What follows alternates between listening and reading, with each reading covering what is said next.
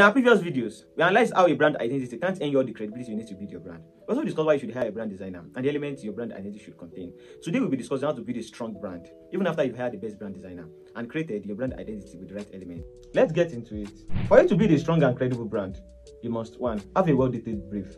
Brief is a document that contains your vision, mission, objective, about us, and value statement. This helps you build a focused brand. Don't be a fashion designer whose audience are interested in baby food.